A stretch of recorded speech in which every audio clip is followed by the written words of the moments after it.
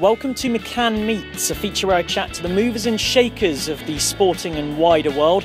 Today, on a park bench in Kew Gardens with the traffic passing by, I have the pleasure of the company of Andy Stevenson. He can be found on Twitter at Andy Stevenson81, with his bio explaining that he was born in Northern Ireland without a full complement of limbs.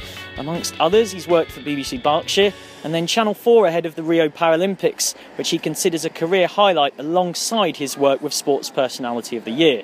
Des Liner and John Barnes are his heroes, and at sixth form he was the worst male hair disaster. You might have heard him reporting on BBC Radio 5 Live and Final Score, as well as working as a producer for Whisper Films, a sports production company who are going from strength to strength. Andy, thank you for your time in joining me on the mean streets of Kew Gardens. Good to have you on. Thanks very much, and thanks for describing me as a mover and a shaker. That's first time for everything. So, for someone who doesn't know you and what you do, obviously I've given that introduction, how would you describe both yourself and what you're doing as a profession? I guess I would say that I have a day job which has been in TV production for over a decade now, and then at weekends and on occasional major events I get to also be a broadcaster, which is something that's very important to me and something I really love. Growing up, as you mentioned, one of my heroes was Des Liner.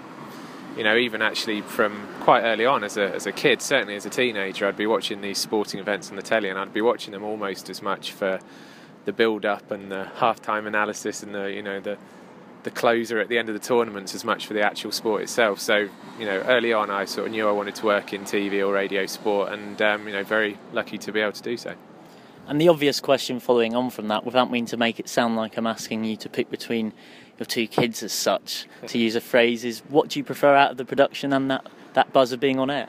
I'll probably be a little bit biased here in that the day job of TV production pays the bills, so that's quite important. But no, listen, you can't beat the buzz of live broadcasting, as you know, Michael. I think when I've reported on things like the Rio Paralympics for 5 Live and London 2012 for 5 Live and the occasional football match I do now, whether on Final Score or on the radio, you can't beat that moment that they hand to you, and you've got 20 seconds, 40 seconds, 2 minutes, whatever it might be, that you are on air, and you have to get it right, and then you're off again, and they're on to the next report, and there's just something very exciting about that. You get one chance only, and you can't replace that, you can't beat that. But having said that, I've been very, very lucky to have amazing experiences too in my TV production job, and that's something that I would never want to give up either. So it's tricky to pick my favourite. The analogy of picking your favourite child is probably a good one. I'm not sure I can. And of course, it must be mentioned as well that you've got experience, quote unquote, as a proper journalist, because many will be familiar with the BBC Price of Football survey that every year causes people to mainly moan about how expensive the modern game has got. But back in 2013, you were the man primarily responsible for that. And I remember when I first met you explaining that actually for everything in broadcasting, that was one of your proudest achievements. Yeah, it was an interesting one, that. Actually, I would say on the journalism front, the qualification, the postgrad qualification I did in Cardiff, that set me on the way to being, a proper journalist, as you say, in quote marks. And then the 5 years I had in BBC local radio at Radio Berkshire, those were the years where I became a journalist and learnt the skills, learnt the pitfalls, learnt the things to look out for, learnt how to do the job. And those years were fantastic, particularly at a relatively small station like Radio Berkshire. You were thrown in at the deep end on a lot of occasions and asked to do jobs you might not have been asked to do at bigger stations.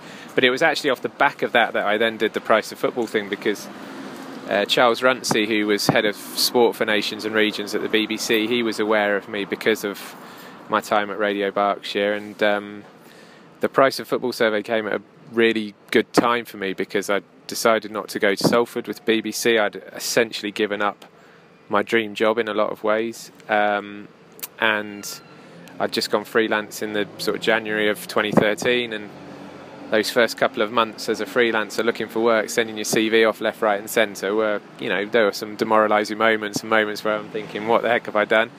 And it was actually Charles that picked up the phone completely out of the blue. I think it was sort of late February, early March, and said, listen, I know you haven't found anything yet in terms of a block of work, but I've got probably a few days work for you to do.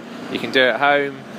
just utilise your contacts and put together this survey. And so it was just great to be doing something again. And actually, over the course of the number of days I worked on that, it was a really interesting gig to be on. And then, you know, by the time it was published properly and put out on the website, it was quite an important piece of work. And, you know, they still do that to this day in different ways. So, you know, I owe Charles Runcie quite a bit for that first gig, because it set me on my way. What's the best game you've ever commentated on, and why? So, yeah, not to sound like the Charles Runcie fan club, but this was another kind of opportunity that came my way, kind of via him and an old friend and colleague of mine called Jim Cathcart, who I'd worked with at BBC Berkshire, and he'd taken an idyllic job and lifestyle at BBC Radio Guernsey. And Jim got in touch with me, again, completely out of the blue, and said, you know, we need some commentators on the mainland of England to cover Guernsey Football Club. Can you do a match for us? So I went and did a match, and it was, you know, I loved it straight away. It was kind of real, proper football, proper tackles, you know, no egos, no multi-million-pound salaries. It was just really genuine, authentic football. So I did that first match. I was then asked to do a second match a few weeks later, and then things snowballed a bit because Guernsey got on a run in the FA Vars. I ended up following them as the commentator all the way through to the semi-finals, which I'll get onto in a second. But the most remarkable match I've ever commentated on was, now Guernsey fans will correct me, but I think it was, let's say, third or fourth round, and they were drawn away at a club called Erith Town in East London. Now, I'm pretty sure that Guernsey found themselves 3-0 down. One of their star players, who was a guy called, his surname was Zico Black. Believe it or not, he'd been named after Zico, the Brazilian legend. Zico Black broke his leg. It was horrific. It was a horrific leg break. The match was halted for a good 30 minutes. An ambulance had to drive onto the pitch. It was one of those. It was awful. So they were 3-0 down, lost one of their star players to one of the worst injuries I've seen on a football pitch. And yet they somehow managed to battle back to get to 3-3 into extra time, and Guernsey won it 4-3. And because of the massive injury delay, you know, you were talking, it was like gone 6:30 p.m. by the time the match finished. It was pretty remarkable. But then in some ways, even more amazingly, they got to the semi-finals, and it was a two-legged semi-final. In the end, sort of a sad end, I'm afraid it doesn't have a happy ending, this story. In the end, Guernsey were knocked out by Spennymoor Town, right? And the second leg was at Spennymoor, and we went all the way up to County Durham, I think it was, and Guernsey were knocked out by a goal from a player who was playing for Spennymoor Town, who was called Andy Stevenson. No. And I had to commentate on a guy called Andy Stevenson scoring the goal that shattered my dreams of commentating on Guernsey at Wembley, because you were literally a match from Wembley. Oh. And it was just the most, you know, you couldn't have written it, really. People wouldn't have believed it had I written it down. And I remember I tweeted Andy Stevenson of Spennymoor Town after the match and said, do you realise, you know, what you did today? And we've sort of semi-kept in touch ever since. It was quite a funny story. But, you know, I'd done bits of reporting and commentating to a certain extent, but certainly reporting at Radio Berkshire. I'd reported on horse racing, and myself and a guy called Ollie Williams, who people might know from... he was BBC's Olympic reporter. Me and him commentated on ice hockey together at BBC Berkshire. So I'd done elements, but you know, the Guernsey experience was really good, and I still look out for their scores now. And you know, there's a guy, Ross Allen, I think, who scored. I think he scored his 200th goal for Guernsey just the other weekend. And I just keep an eye out, because now I'm sort of really hoping that one or two of the Guernsey players sort of move up the leagues, and I'm able to say I was there for when they, you know, beat Erith Town 4-3 in the FA Vars. Absolutely brilliant story. Where do you see the industry in the future in terms of disability and allowing that to be part of broadcasting and embracing that diversity? Well, it's an interesting one for me, this, because there's a part of me that thinks that, you know, I've always, in a sense, I suppose, tried to keep my head down, if I can use that phrase, just and get on with doing the job. And actually, you know, I would rather just be Andy, who works for Whisper, or you know, reports for 5 Live, without the disability even coming into it. But at the same time, well, I tell you why that's crucial, because I think, you know, there has been a sense I've had when I was younger, not so much now, where I felt that the more I talked about the fact I was disabled, and the more I talked about disability in the media, I was worried that I would then always just be known for that rather than being able Andy the disabled guy. Yeah, and it would deflect and distract from me being able to just get on and do the job, which is ultimately what I do. However, I don't know if it's an age thing or it's just the pennies dropped, or there's too much out there that frustrates me on behalf of other people. I've realised that actually I should speak about this subject and I should help others in my situation, and I should take on some responsibility for trying to improve things. So that's been a change in me, I would say, being honest, over the last few years. What I would say about the diversity in the media, and certainly the number or lack of people with disabilities in the media, I would actually say it's not all the media industry's fault. I see a lot of work being done by the media industry to try and raise numbers and improve the experience of people with disabilities who either want to come into the industry or who already work in it.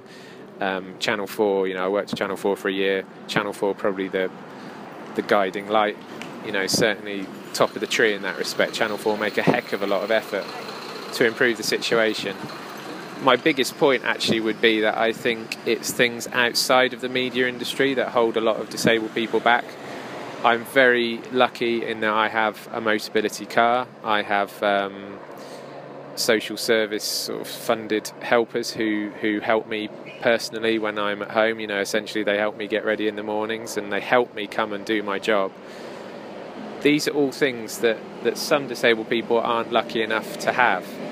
So therefore I feel as though the TV industry or the radio industry can do pretty much as much as they can possibly do to increase the number of disabled people working in this industry, but without the kind of support of, let's say, central government, local government. There's a lot of these people out there who just physically cannot do the job without that extra support away from the workplace. I've heard stories about people who have been overlooked for promotion, or they haven't been able to get a particular job because they haven't had the support worker necessary for them to go out filming, or these kind of things. Now obviously the BBC, Channel 4, ITV, Sky, whoever it might be, should and could look into maybe plugging that gap. But ultimately, if there's a disabled person out there who's desperate to be a football commentator, but they don't have the, let's say, the social services support to get them up and ready to go and do that football match, well, what realistically can the BBC be expected to do? The other specific point, which I see when I go round football grounds, is that, again, I'm quite lucky in that I have an artificial leg, but I can move around football grounds.